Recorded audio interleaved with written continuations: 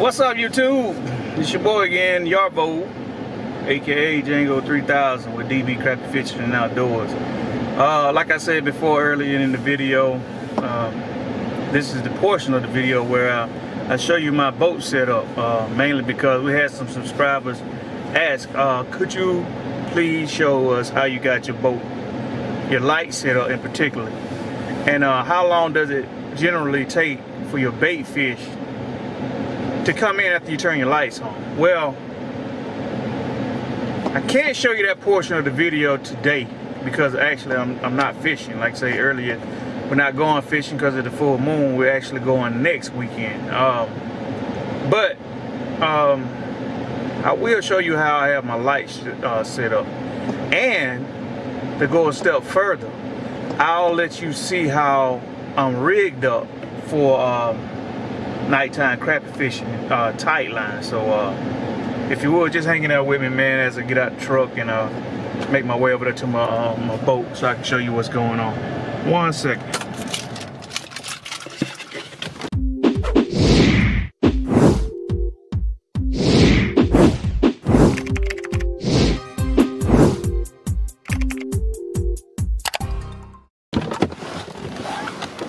All right. Here we go. This is my boat right here. CK2. CK means Crappie Killer. Number 2. Crappie Killer number 1. I don't know if you can see her back there. That's what started that. The whole phenomenon right there, if you can see it. Yes, sir. If you get on that boat right now, you gonna catch some crappie. I promise you. Well, that's CK1 back there. This is my pride and joy, CK2. And if you guys have never seen any of my videos, this is the boat that I actually fish on. I fish the front portion of the boat. Most of my guests fish the back. But as you can see, I got my rods mounted to the front and I'm pushing. I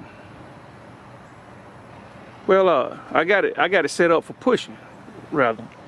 I'm using look like 18-inch drift masters with the round T-bar. The round T-bar is so I can adjust the rod holders, you know, tilt it up and down. You know, it's pretty much as high as they're gonna go, but I can control the depth of my rod tilt by tilting these rod holders up and down. My lights that I use 3-way LED lights. These are 27-watt lights. And man, when I tell you, you only need one of these lights on the front of your boat. I actually run 2 though. That may be the reason why I'm so successful, but the reason why you only need one, if you can see this, these these LEDs catch light from the front and from both sides of the light itself. So I got 180 degrees worth of light out there. So by the time these two, you know, they come together in front of my boat, man, I tell you, I got nothing but light shining down on my water. And they are so bright that it only takes a few minutes to draw the bait fish in the way I want. I got this actually goes up like this. One of my screws came out. I had a wing nut on it. The wing nut came out, so the boat came out with it. That's why that was hanging down like that. But those are the lights that I actually have on my boat. I got them rigged up with, I don't have them on a switch. What I do have is I got wire connectors. I got one. I got the 2 off the lights when I get ready to fish at night. I guess this is the other one here. I just plug them in. Stay with me, I'm using one hand. I plug them in. I guess I can get it in now. Hold up a second.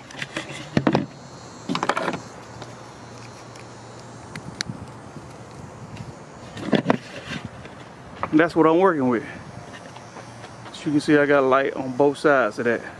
So I got actually 3 beams that's coming out in a 80-degree perimeter around my boat, 180 degrees, but I actually got 2 of them, so I just show you how bright it is on the front of my boat. But that's all I got, man. And I don't drop a green light in the water. That, in my opinion, is just too much light, man. And if you're running LEDs off the front of your boat and you're dropping a green light, man, you're really just wasting your time because it's too much light. Fish, the crappie, they need to be able to attack from cover, from the darkness. They use that darkness as a ambushing point. So a lot of times when we tell you guys we fish outside the light, that's what we're talking about. We're fishing just outside the circumference of the light beam on the water. So that's what we're doing. The gear, on the other hand, I'm gonna come back to you.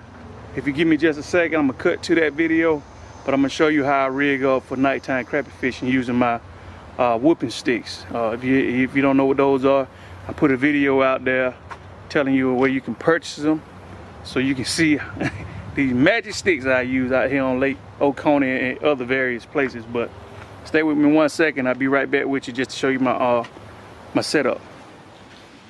Right, what's up, YouTube? I'm back with you, man. Like I was talking about before, I want to show you guys my setup that we tight line fish with. I have a 10-foot Cabela whooping stick. Whooping spelled like whooping, W-H-U-P-P-I-N.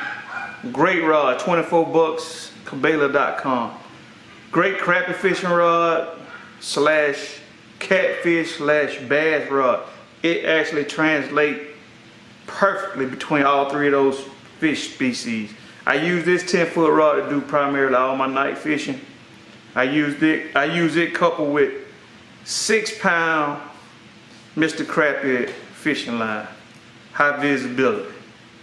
High vis at night under the lights, but invisible in the water. Great line to use. Lightweight. Crappie will not hit a heavy line. If you don't believe me, rig up with 20-pound test line and see how many crappies you catch with it. None, I promise you. Well, I use that as my primary weapons, but my rig is quite simple, quite easy. In my opinion, the best rig you're gonna use for tight line crappie fishing, especially at night. I start out with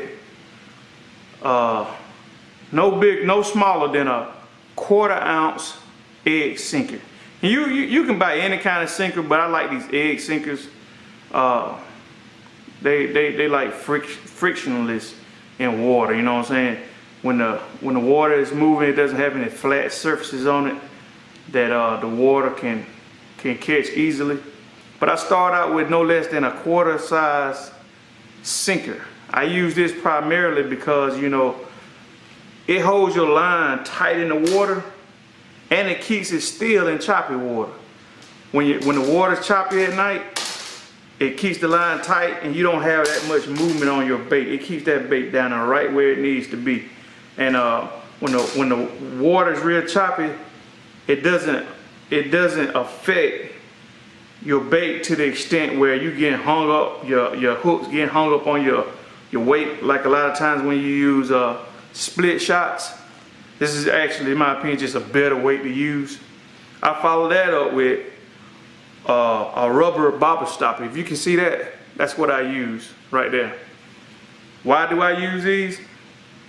Quite frankly, you use a rubber bobber stopper behind your egg sinker, and it serves the purpose for not using a swivel. You can move this weight, you can use this weight up and down as needed. See, I can move it up. All I have to do is move that rubber bobber stopper, and I change the position of my egg sinker. Then you tie a hook on the end. Most of the time, I'm using red #2 Mr. Crappie hooks. Red, just my personal preference. I believe that these red hooks draw more hits from crappie. Don't know why, just my opinion. I've caught a lot of crappie and I catch more with the red hooks versus galvanized hook, gold hooks, whatever you want to call them. I catch more crappie with these type hooks. But like I say, you use your egg sinker coupled with your rubber bobber stop. There's no need to use a swivel. And a lot of times if you get hung on debris, get hung on a brush pile, your hook is the first thing that breaks off. So a lot of times when your hook breaks off, you still got your bobber stop on there and your weight. Just a great setup. And then a lot of times when I'm trolling, I use the exact same setup, except under this weight right here, I tie off a foot and a half off of that. I tie 1/8 ounce jig head, and then I either go off another foot and a half off that one and tie another 8 ounce jig head, or either just put a hook on the bottom with a minnow. So a lot of times when I'm trolling with a minnow and a jig. But that's how I fish at night, and I catch a lot of fish this way. You know, I don't know how the other guys, they set up their rods, but this primarily is how I set up every rod that I fish. When I tight line, I never really run doubles. I tried running doubles, but one is cumbersome because a lot of times when you get hit with a double, the hooks, they always seem to jumble up with each other, man. Or, you know, the jig, a lot of times, if it doesn't attract fish, it scares the fish off, because you either get hits on the jig, or you won't get hits at all on that rod, on that particular rod. So that's how I set up my rod for tight line fishing. And like I said, this is the exact same setup for trolling as well. A lot of times when I troll though, that sinker is gonna be 3/4 ounces. I use real heavy weight when I troll, either in the spring or fall. So with that being said, if you guys like this information, you like this video, man, hit that like button, or, you know, better yet, share it and subscribe to our channel, because, you know, we need all the support we can get, and we love hearing what you guys have to say, you know what I'm saying? So until that next time, man, y'all holler back at your boys. DB Crappie Fishing Outdoors, man. We out of here. Peace.